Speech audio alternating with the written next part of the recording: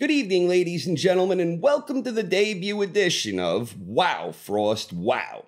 Dedicated to co-creator Mark Frost and inspired by the triumphant release of Twin Peaks, the Final Dossier. A friendly warning to everyone who isn't caught up on all of Twin Peaks, including the material from the Final Dossier. There will be spoilers in this video, so viewers and listeners be warned. So having just recently finished reading Frost's new book, I thought it was excellent and I thoroughly enjoyed it. It did an outstanding job of filling many of the long gaps between seasons 2 and 3, and it also touched on some moments we did see from both of those seasons with much greater depth and clarity. The book is rich with details and specifics, and I think it successfully enhances the overall Twin Peaks experience. So I would definitely recommend it to any fellow die-hard fans of Twin Peaks. It provides an awful lot of information about an awful lot of characters, and while it does spell some stuff out that may have otherwise been left up to interpretation, at the same time, it still acts as a springboard for many new questions, and it also acts to enhance some of the already awesome existing mysteries. The most interesting aspect for me was the amplified confirmation of the alternate timeline, beyond knowing that Pete Martell got to go fishing. It all started with the aftermath of Freddy's battle with Bob at the sheriff's station, when Cole and Cooper somehow wound up at the boiler room of the Great Northern, and we learned that Agent Cooper disappeared without a trace for the second time in 25 years. While perusing past editions of the Twin Peaks Post, Agent Tammy Preston decided to explore information from the first time Cooper vanished. Tammy was shocked to read that Cooper had first arrived in town to aid in the investigation into the disappearance, still unsolved, of Laura Palmer. Holy shit.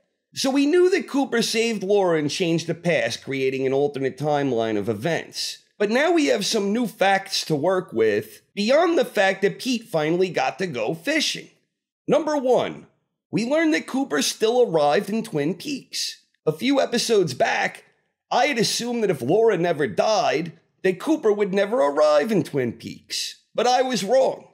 He apparently did still arrive in Twin Peaks, and it also appears he still vanished under similar mysterious circumstances. Number 2. We learned that the investigation into Laura's disappearance is ongoing. It's still pending. It was never solved. No body was ever found. So we are further led to believe that Carrie Page is indeed the real Laura Palmer in the alternate timeline. Number 3.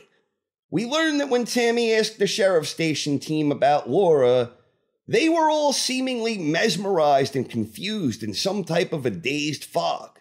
Eventually, they finally each agreed that yes, that's what happened. Laura's disappearance sounded right to them, and that was the way they remembered it. Number 4. We learned the disappearance investigation was similar to the murder investigation in terms of the last people who were known to see Laura. Bobby Briggs, James Hurley, Leo Johnson, and Jacques Renault. But no useful information ever came from any of them. Number 5. We learned that Laura wandered off in the woods before going with Ronette, Leo, and Jacques to the train car. Ronette was still taken captive and escaped, where she was still subsequently found walking aimlessly around near the train trestle. More on Ronette's reported account later. Number 6. We learned that Laura's case went cold after about a month, and there are some references in the papers at the time regarding Cooper's brief appearance in the town when he was helping to aid the investigation into Laura's disappearance. Number 7.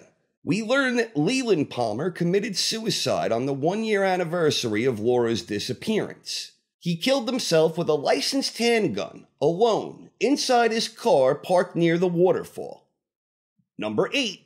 It is strongly suggested that Sarah Palmer was the lovely young lass who swallowed the Frogger moth. Preston found reports from Sarah's childhood regarding the AM station that was viciously attacked on August 6, 1956. There were sightings of creepy woodsmen on that night, The airwaves were hacked, and many people blacked out when they heard these transmissions. Sarah was one of 2 people from her neighborhood suffering such consequences. Number 9. Sarah Palmer is said to have battled alcoholism, addiction to prescription pills, and social isolation, at least in the timeline where Leland had committed suicide. Also in the alternate version, around the time Cooper disappeared again, Sarah was named and questioned as an eyewitness in the gruesome death of the scumbag sporting the Truck U shirt. Number 10. Tammy is awfully glad she wrote all this down for Cole, as her memories of the original timeline begin fading away, like those of the Twin Peaks residents before her. So what does all this mean? For starters, I think this strongly implies that everything we saw of Sarah from Season 3 was from the alternate timeline. Meaning every time we saw Sarah, this was in the timeline where Laura never died, but rather went missing.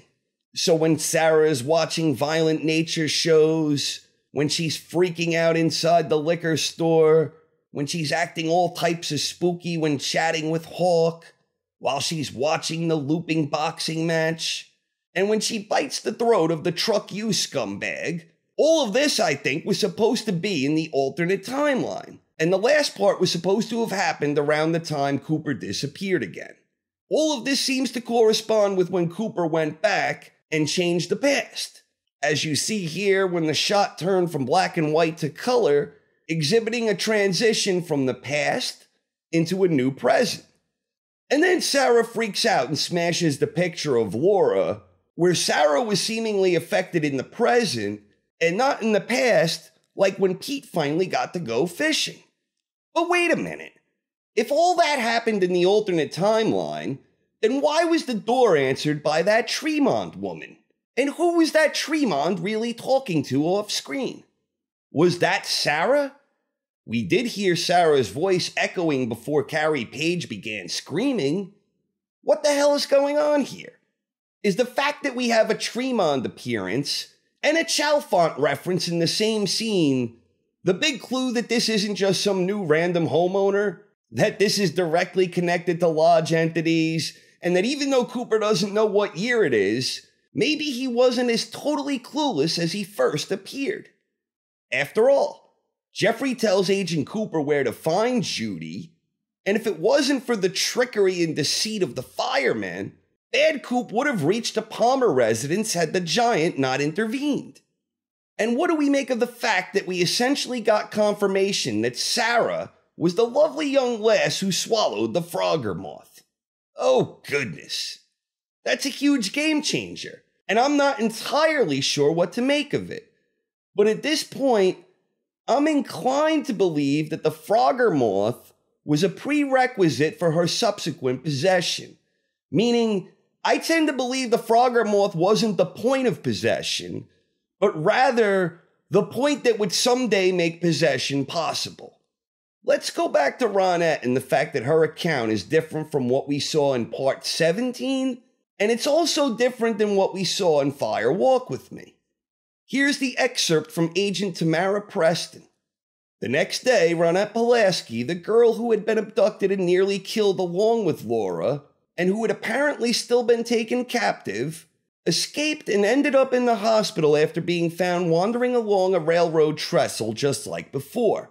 But she also testified that Laura had wandered off into the woods before she and Leo and Jacques had entered the railroad car. In Part 17, Laura never met up with that trio because Cooper intercepted Laura while they were waiting. And in Fire Walk With Me, Leo and Jacques never entered the train car. They had been with Laura at the cabin along with Ronette, but Leland was the one who forcibly escorted the ladies to the train car. So this has me thinking back to when we saw Ronette's likeness in the realm of non-existence. Or am I maybe reading too much into the wording of Ronette's account here? Perhaps Ronette and or the reporter were experiencing the transition of fading memories at that time? Or maybe Mike played some greater role in all of this given the fact he was chasing Laura around with that green ring. Then finally, we have the fact that Laura Palmer never died. So I'm continuing to assume that Carrie Page is indeed Laura Palmer from the alternate timeline created by Cooper meddling in affairs he can't even begin to understand. Whether Carrie Page was deliberately lying to Cooper and trying to keep her cover, or whether she had completely repressed and forgotten her old traumatizing memories, or whether she simply suffered some bout of amnesia, or any combination of these things, we could safely assume that Laura is Carrie, and that this isn't some type of tulpa or doppelganger thing at play here. But it sure would be interesting to learn about Laura's life in this alternate timeline. What happened to her from the time she disappeared from Cooper's grasp up until the point when Cooper arrived at her door? It must have been some really crazy shit along the way based on what we do know. And what we know is that she's a woman who seems to be every bit as troubled now as she was during her tragic, troubled youth. Carrie has a dead guy with a hole in his head on her couch. Carrie seems to have been waiting for law enforcement to find some guy when Cooper arrived at her door, and Carrie gets all agitated and paranoid when she mistakenly thinks her and Cooper were being followed. So people's memories of Laura dying are fading and being replaced, or have faded and already been replaced, with memories that Laura had disappeared and gone missing. People are baffled in a way that doesn't sound all that much different than what we saw at the diner when Bing was asking for Billy. Even Tammy Preston herself admits she is losing her grasp on the unofficial version. But we know, according to Philip Jeffries, that Gordon Cole will remember the unofficial version. I'm not sure why Cole will remember the unofficial version, but I am confident that if and when Twin Peaks continues, this will be a huge factor in things yet to come in the story. I haven't even begun to scratch the surface here, but in conclusion, I think it was a powerhouse effort from Mark Frost. And once again, I'd highly recommend the Final Dossier for any fellow die-hard fans of Twin Peaks. You won't be disappointed. The Final Dossier definitely succeeded in enhancing my overall Twin Peaks experience. And it answered a lot of questions while keeping the key mysteries alive and well with amplifying effect. Excellent stuff.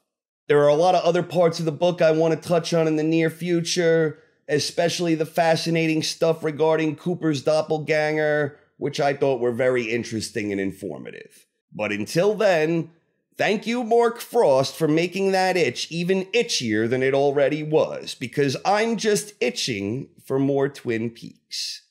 Thanks for watching, everyone. Hope you enjoyed, and have a great night.